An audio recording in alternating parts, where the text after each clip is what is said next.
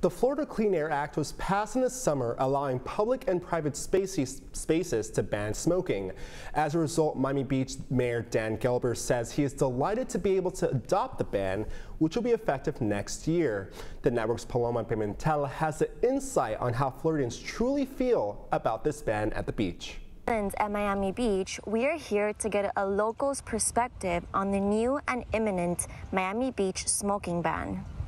The city of Miami Beach bans cigarette smoking and other tobacco products at public beaches and parks, citing health and environmental benefits. This new ordinance will take effect on January 1st, 2023. The cigarette butts are made up of packed plastic fibers that deteriorate into small pieces and accumulate in fish and other animals on beach premises.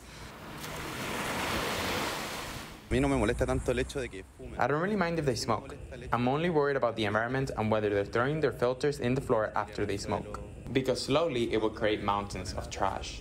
In the beach park area on 79th and Collins, we asked locals on the beach park what their opinion was on the new smoke ban. The majority of people interviewed are hopeful of a cleaner and preserved Miami Beach recreation area.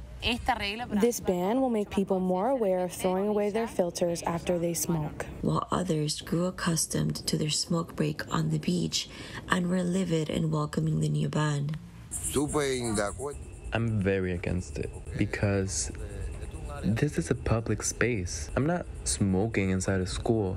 I'm going to have to smoke at home around my 9 children. Now, only time will tell whether the new smoke ban will leave our beaches cleaner. This is Paloma Pimentel from South Florida Media Network.